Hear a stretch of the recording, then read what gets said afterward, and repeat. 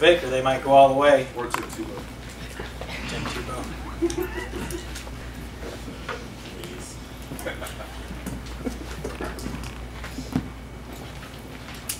We're in chapter 14.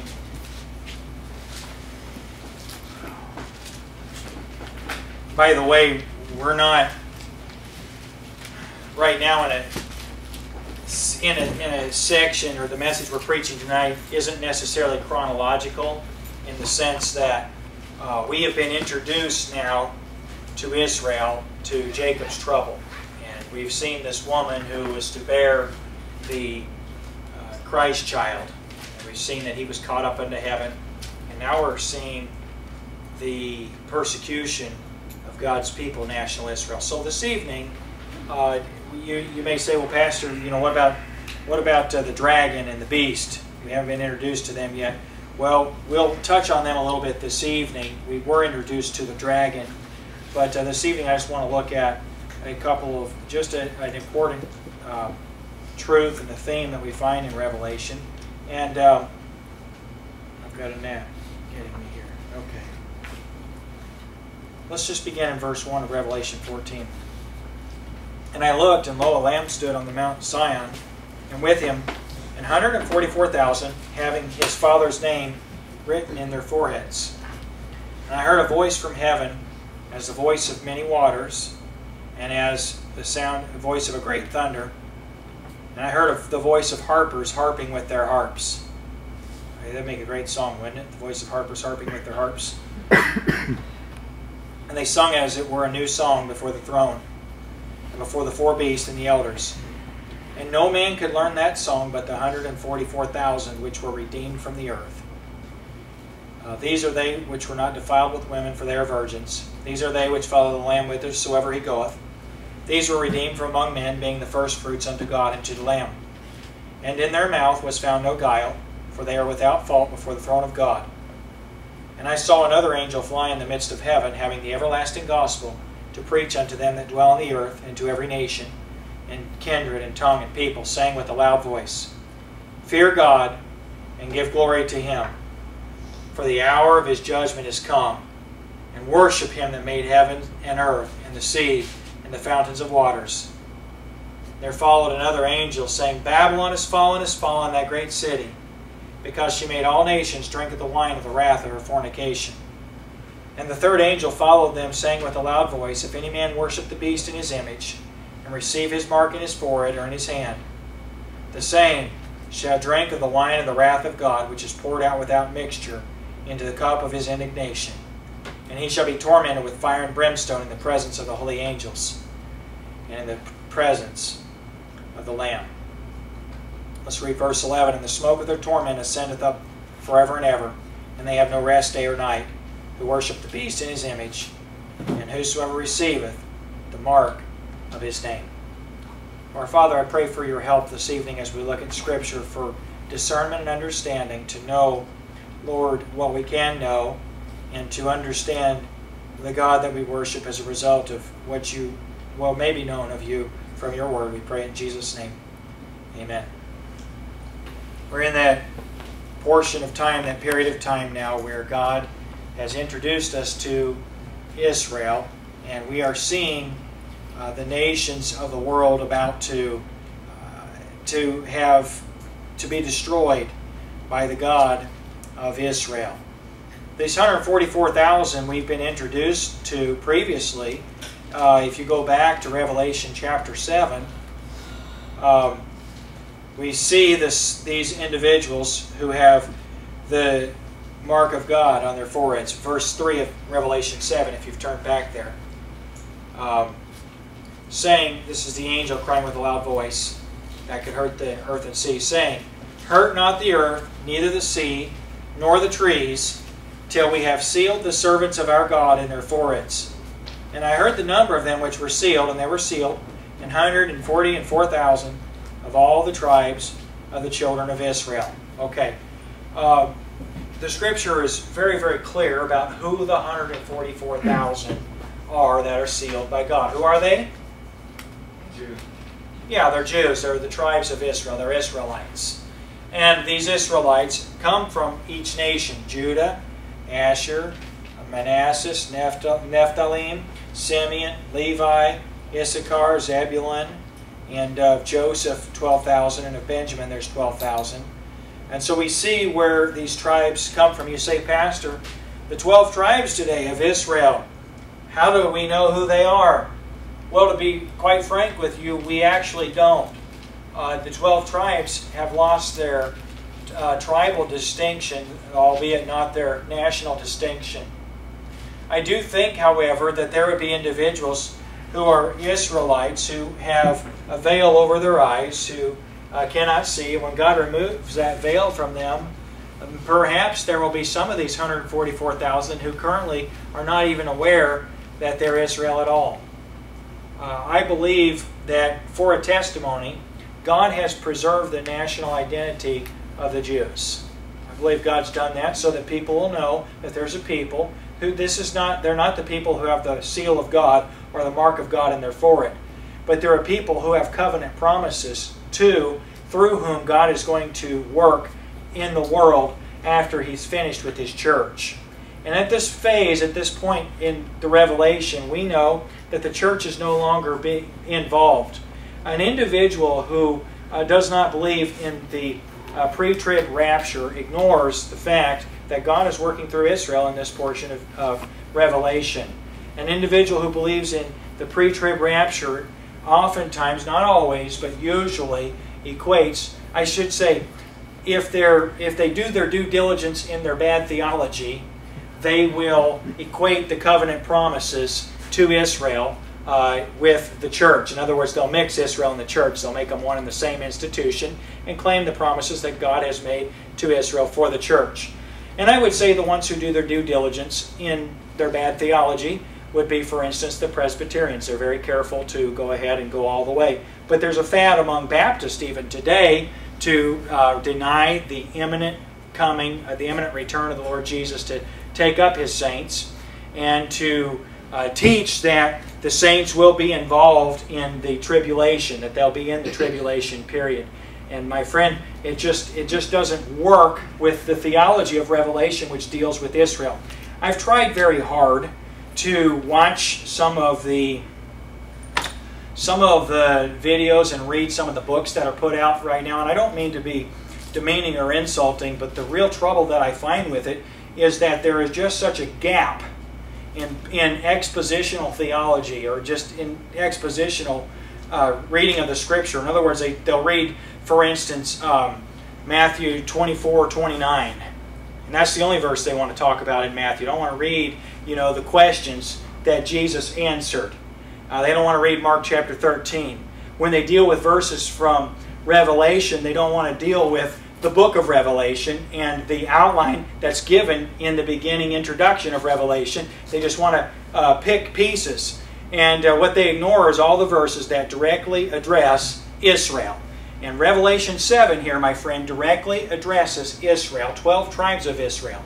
Who are the 12 tribes of Israel? My friend, God knows. He's never been confused. He's never thought, I wonder who the 12 tribes are. Do you remember Benjamin? Do you remember what happened with Benjamin when Benjamin really committed just terrible, wicked sins and was almost wiped out as a result of it? What was the plan that God allowed for Benjamin to remain a tribe and to keep propagating? Charlie knows about this because he's always thought about doing it. So, Charlie, what was the plan? 7 brides for 7 brothers. 7 brides for 7 brothers.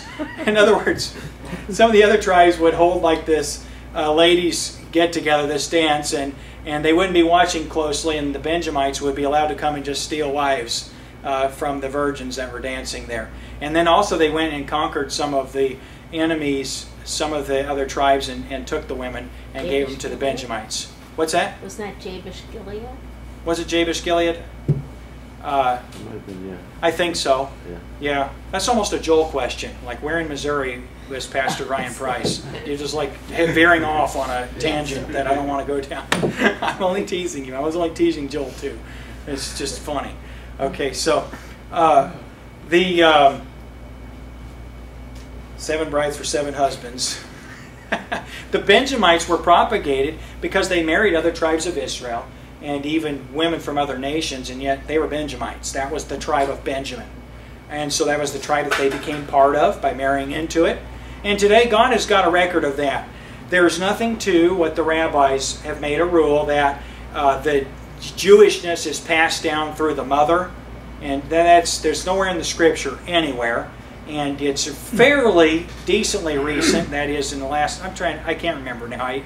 I knew someone that told me one time, or I read it somewhere, how long that they have been making that a rule, that you're Jewish on the basis of the mother, not the father, because a lot of Jewish women marry Catholic men or Christian men or whatever. And so they said, well, you know, it's the Jewish mother that Judaism goes through. God has no such rule and gave no permission for the Jews to make rules. God knows who the tribe of Judah is, the tribe of Benjamin, Nephthalim and Asher and Gad and so on and so forth. He knows who they all are.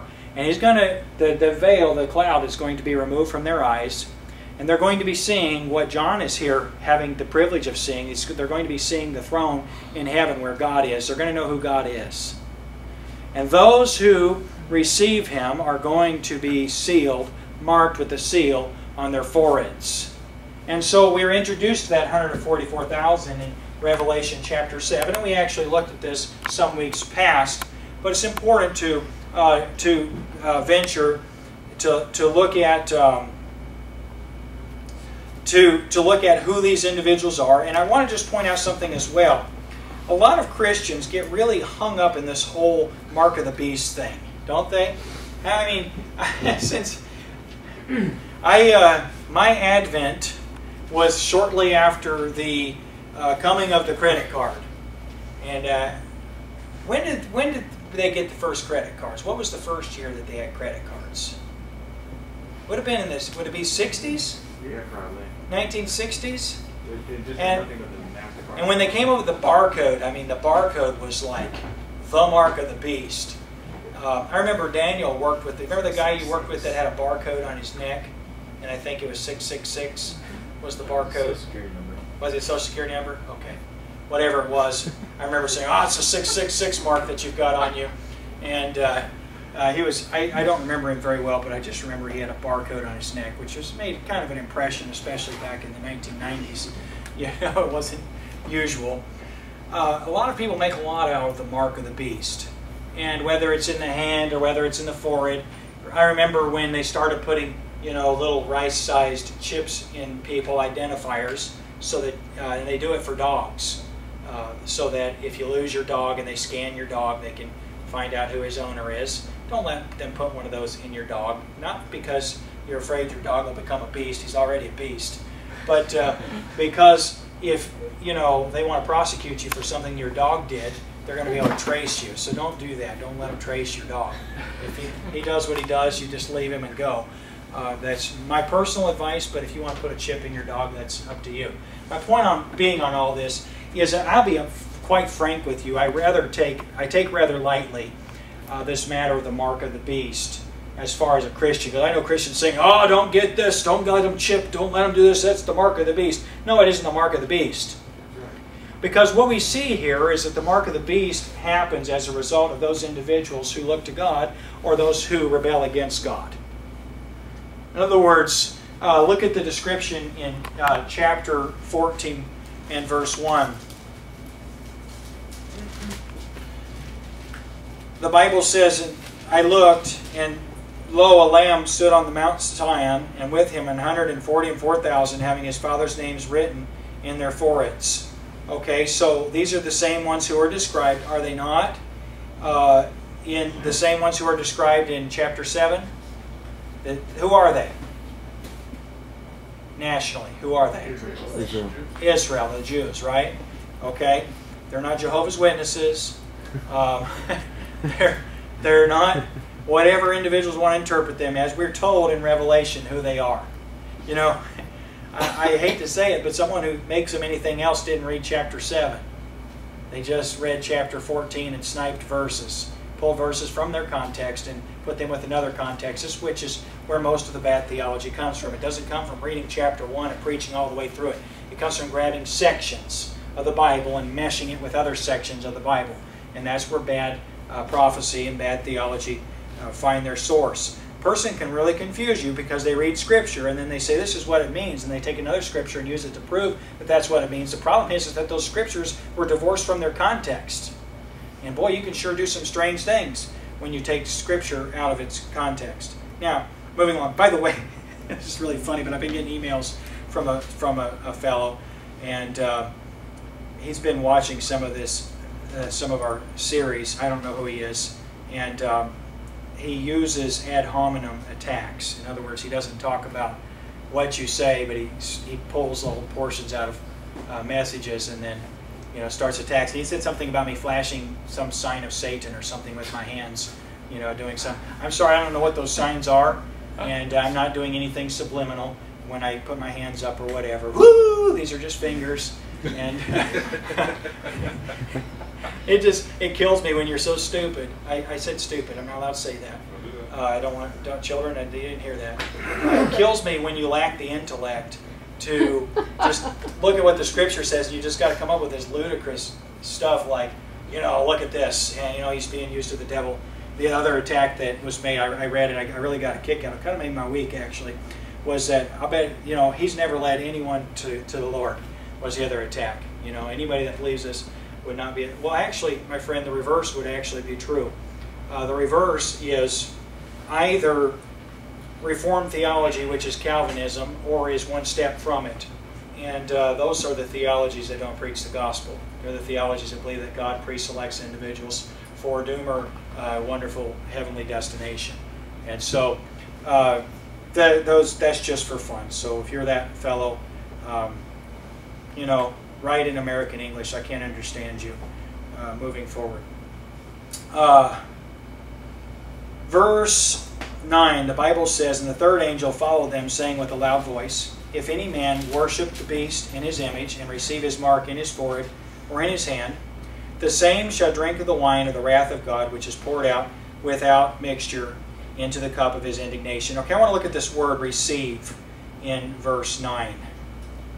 The Bible says, "If any man worship the beast in his image and receive his mark in his forehead or in his hand." Is worship voluntary or is it forced? Is actual worship, is it voluntary? I appreciated the verses the Riffles used today. And it said that basically the people that make their idols are like them, and everyone that worships their idols are like them. And so a person who worships a beast who is a false god or a false Christ, is he doing so voluntarily, or is he being forced to? It's a volunteer situation. In other words, these are individuals that can see the same thing that the 144,000 can see, and that is that there's a God in heaven who is meting out judgment against those who have rebelled against him, against the wicked. And these are individuals who have chosen to follow the dragon and the beast. Why is it then, what is the significance of the seal of God versus the mark of God? Are you reading memes? No. No, okay. Just wanted, you're smirking like you read a meme. No. So, just thinking about that. The Falcons, huh? Is it Falcons? Hawks? Whatever they are. What is the difference? What distinguishes the 144,000 from those who have received the mark of the beast in their foreheads or in their hands? Yes? The name of God's in their forehead. Okay, well, the name that they put in there. So is it chance? Is it luck? That gets you the seal of God in your forehead? Well, that's their choice. It's choice. It's a choice that determines it. There will be of those nations that rebel against God, there will be those that aren't part of the 144,000. There will be those who are national Israel who probably have the mark of the beast in their hand or on their forehead. Friend, the situation that I think we all should clearly see is that in all times, in all ages, the choice to receive Christ or the choice to rebel against him is exactly that, a choice. It's a decision that's made. I'm not afraid of technology. I don't think that, inventing technology is going to aid the Antichrist. I'm not afraid of barcodes, QR codes. I'm not afraid of chips. I would just like a chip that used 7 numbers in it instead of 6 numbers. If I got one. But to be quite honest with you, I don't plan on getting a chip, and mostly it's because I don't like to have things under my skin. They get under my skin. Things do when they're under my skin. And whenever that happens, I try to remove them. So that would be my objection to the whole thing. I don't like tattoos. I think they're unsightly, and I think they're far too trendy. I'm not into trends very much, except for this antiquated houndstooth jacket, which was a trend back in, what, in the 1960s or so, maybe 50s. That's a trend I'm into just about a couple of years before I was born anyway. So my point is this: people with tattoos look trendy, and I don't like that. The getting a chip under your skin, the thing that would irritate me about that is the same thing that irritates me about all technology. As soon as I get mine, they come out with something better. And so, I mean, who would want a rice-sized chip when you could get maybe a mustard seed-sized chip a month later? You look at the development of SD cards and so forth. And so that's a rather small pill to swallow, I suppose. But if it were a pill that you swallowed that put the chip in you, perhaps I'd go that route. My point being this: we as Christians get so ridiculous about things that have nothing to do with anything. The mode and manner of technology is unimportant here. But the heart, to have the seal of God on your forehead, or the mark of the beast on your forehead, is everything. It's everything. And those are choices. And the question today is, do the things that you see, does the judgment of God lead you to repentance? Does the goodness of God lead you to repentance? Or does the judgment and the goodness of God, do they cause in you that which makes the rebel's back arch up and bow up and say, "No, God, I'd rather bow to a fake God than bow to you"? It is astonishing, actually, isn't it, the religion that man will resort to as an alternative to worshiping God. It's amazing. I love the verse the Riffles quoted this evening. I didn't quite get it down. I haven't memorized that passage of Scripture. There's a great passage of Scripture about describing idols. They have eyes that can't see. They have ears which cannot hear. They have mouths which cannot speak. They have throats that cannot make sound. They have hands which cannot handle. They have feet which cannot walk. They're like the people that made them. In other words, people made them are ugly, and so are they. And the people that worship them are just the same. I think it said something about ugly in it, didn't it? I'm being very not nice tonight. That Hawks winning, or Falcons, or whichever one it is, really getting under my skin. I'm hoping Tom Brady does something about it. Anyway, that's it for the message this evening, my friend. The choice is up to you. The seal of God or the mark of the beast. It's not something to be afraid of. It's a choice that you and I make. We won't be there when God deals with Israel in this way, but we do have the opportunity today to make a choice of accepting or rejecting Jesus Christ. And all men are faced with the same decision. Father, thank you for what we've learned this evening. I ask you to help the truth to sink into our hearts in a practical way. We pray in Jesus' name. Amen.